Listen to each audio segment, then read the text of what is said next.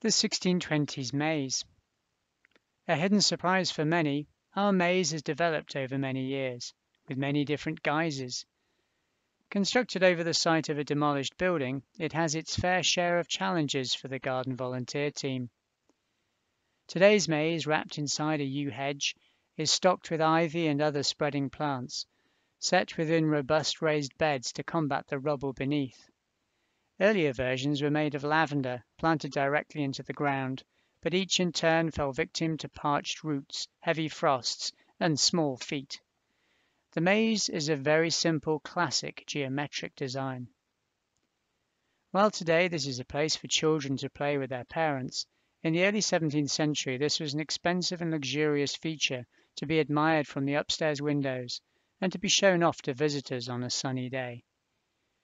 This is no bewildering or terrifying maze as seen in the films, as everything except the yew is low. Remember, it was designed to be seen from above. Several much older mazes survive around the country, and the bigger the house, the bigger the maze. Some are vast with high hedges, a genuine risk of getting lost, and require an army of hedge trimmers.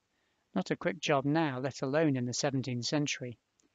Our maze is quick to complete, but still raises a smile for those who reach the red, peacock-bearing central pole, shielded by its own curtain of yew. When not travelled by excited small humans, the maze is enjoyed by lots of insects and birds searching for nourishment among the spreading leaves.